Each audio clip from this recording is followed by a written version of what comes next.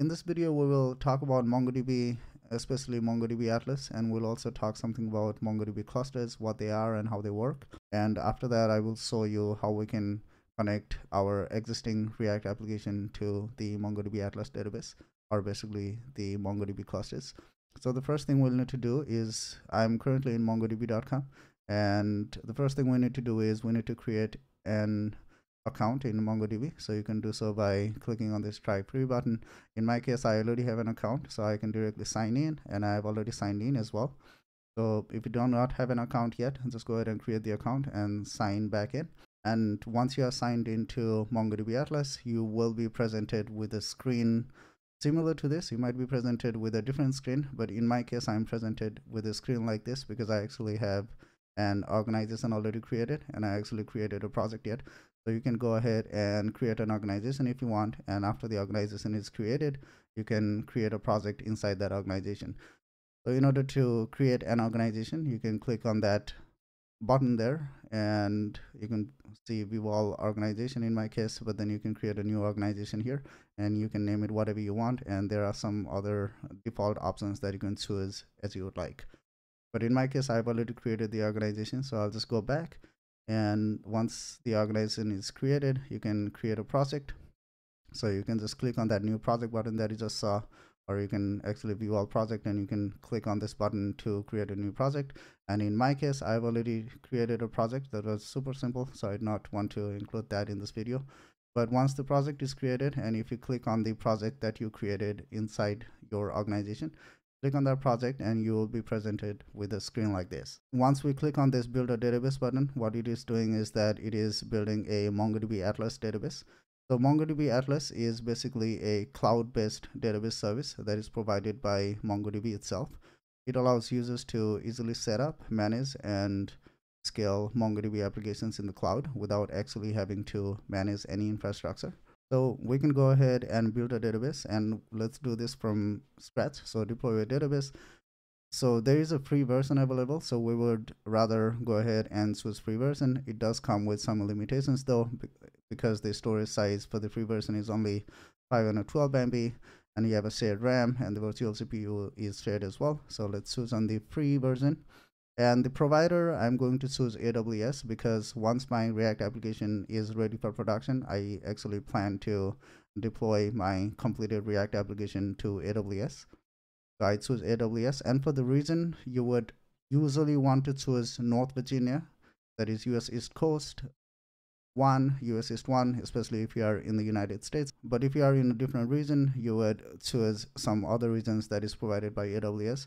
But in my case, since I'm currently in Minnesota, United States, I'm going to choose North Virginia, US East 1. And after that, you can actually name a cluster. So the default name will be cluster 0. And as you create more and more clusters, this number will be incremented as you create more clusters. In my case, I'll just leave it to cluster 0, and I'll hit on the create button. And before I actually hit on that create button, let's actually talk briefly about what clusters are. So in MongoDB, a cluster is basically just a group of MongoDB instances that work together to store and process data.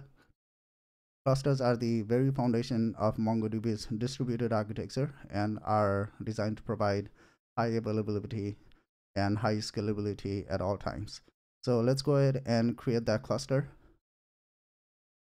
And once that cluster is created, it will ask you how would you like to authenticate your connection. And in my case, I'll choose username and password, and I'll provide a username and password here. So in my case, I'll just type in my full name as the username, and in the password section, I'll just write password as testing1234, and let's just show that password. And remember, when you try to connect your database to your application, this password field cannot contain any special characters. So if you put in a special characters like @ or exclamation or hash or $, it is going to give you a MongoAPI error, which I actually made a different video about, and I talked about that in detail in another video. So I will put a link to that video down in the description for you to watch about this password in MongoDB Atlas. But for now, I'll just set the password as testing1234, and I will create a user called Prashant Padasaini with the password testing1234. So let's create that user, and of course that user already exists. So in my case, the user is already there, so I do not need to do that. So I'll just leave that over there. And where would you like to connect from these options? Since I'm in the development environment currently, I'm building the React application in my local server.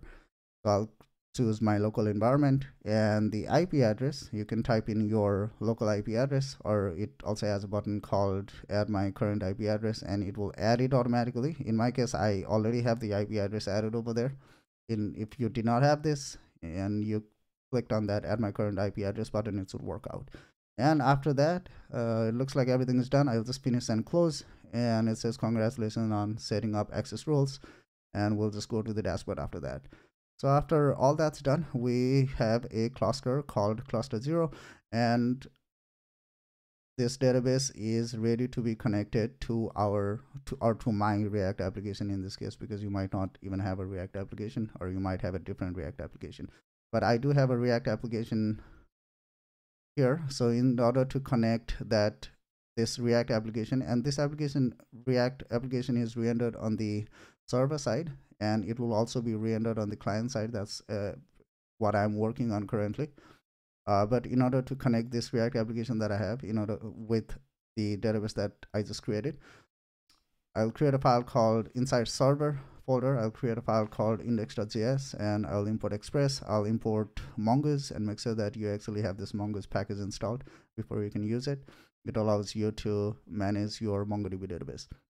And I have declared a variable called db, which stores this Mongo URI, and then I have imported this create server function, and then I try to connect my React application to the MongoDB database that I just created with the help of Mongoose, and then .connect, and then provide that db as a parameter, and then call this create server function. And then if the connection is successful, I console log app running on port, in this case 5000.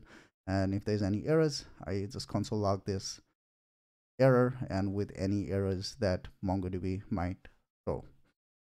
So after that's done, there are two things here, the variable db and the create server function. Let's quickly look at the create server function. So the create server function, I have imported Express, and I have defined some routes that are public routes. And because this is, let's go ahead and look in this public route/public file.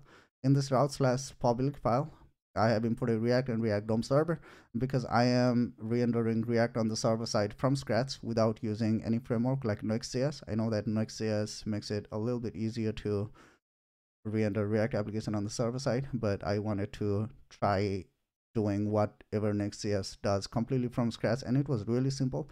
And I'll make this video sometime soon in the future. I'm currently working on this somewhat big React application. So once I'm done, it'll probably be a couple hours long video about how to set up React from scratch and render React on the client side as well as on the server side in the same application. I'll do that video in the future, but for now, this route file contains this app component rendered on the server side using React DOM server.render to string, and the server basically sends this HTML with whatever content this app component has. And I've imported this route in the create server, and I just return the app. And after that, if you go to this index.js file, I've imported this db or the Mongo URI. And so in order to do that, I created a file called keys.js, and I export the Mongo URI. And with this username and password, I created that earlier while creating a user in this MongoDB database. And in order to connect that, in order to get this MongoDB or the Mongo URI information, all you have to do is click and connect, and you can just directly connect your application. And this is the Mongo URI. So I'll just copy that Mongo URI and close that, and then I will paste that Mongo URI over here. And it already has my username. For the password field, I'll need to provide a password. So that's basically the same as before, that is testing1234. So once that's done, the keys is set up.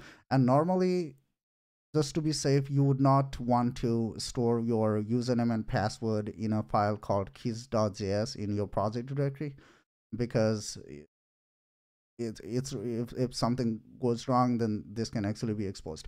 Usually you'd want to create an environment variable and store whatever your username and password or any other sensitive information like that. You'd want to store that in a different way as it is right now, but since I'm in a development environment, like, it's much easier to just create a keys.js file and then store the database credentials here.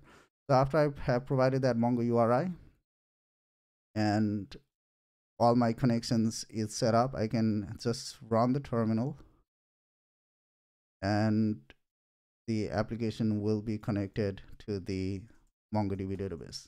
So let's do npm run dev,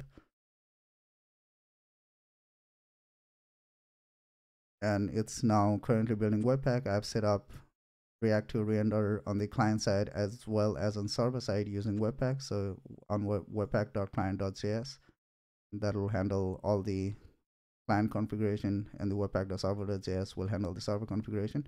And after that, it is actually giving me an error, it looks like. So it says that, so there is an error, could not connect to MongoDB and the server. So let's see what's going on. And the error is query mongodb.net. So let's look at the keys. Our keys should be correct. So we have that, and then we are testing 1, 2, 3, 4. Let's go to MongoDB Atlas and see what's going on here. And it might take some time for this database to actually be active, so maybe that's why I got that error, but let's try it again. And I'll just go ahead and run that again and see if that'll work.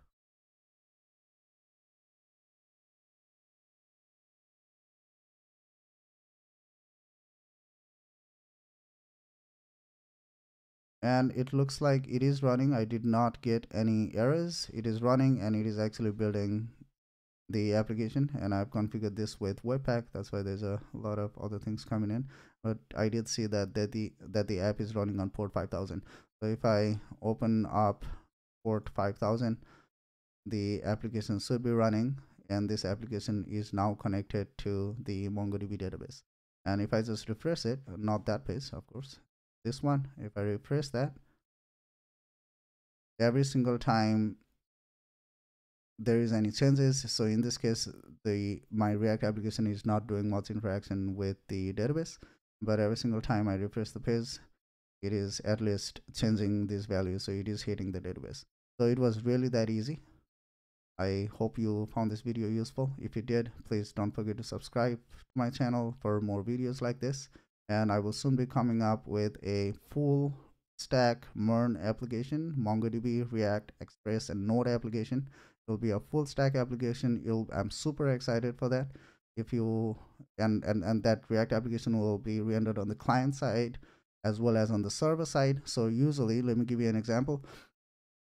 So this is a React application that I developed in, and this is rendered on the server side right now. All this information that you see is rendered on the server side, and I can verify that by going to the network tab and refreshing the page and clicking on localhost. You see that all this content is already rendered here. So if you are using create React app and you have the application running here, and if you go to network tab and click on that localhost, you'll see this page blank, and this is not very good for search engine optimization. There should be some content so that Google, whenever it visits your homepage or any other pages that you want to be ranked on search engines, search engine need to see the content in the first attempt, because search engines do not completely understand JavaScript yet. So if you are using client-side rendering, then your web page might not rank as high as the page that's rendered on the server side. So in my case, this homepage is rendered on the server side, as you can see. And if I click on this contact us, this is also rendered on the server side, all the contents. And this page is not, of course, not complete yet. And I have another page called login page. This is also rendered on the server side so that the search engines can actually rank this page. So that's all server rendered. But there is one concern. So let's say that after I log into the page and this login is not complete, I have not implemented that functionality yet. But the next thing that I'm doing is once I log into my application and once I get redirected to the dashboard, I do not want Google to index any pages in the dashboard. For example, profile pages, maybe profile settings, maybe create a new blog post page. So I do not want search engines to rank any of those. So in order to do that, for search engines to not rank or to not even see any of those, the one thing we can do is we can render all those pages on the client side where the JavaScript will be doing a lot of work. So that's what the project that I'm working on currently. And once I'm done with that project, I will create a full tutorial, a full course on a most advanced MERN application and enterprise level application. So I'm very excited about that. And if you want to see that video sometime soon in the future, please don't forget to hit subscribe and leave any comments down in the comment section below, any suggestions, any advice. Thank you for watching, and I will see you in the next one.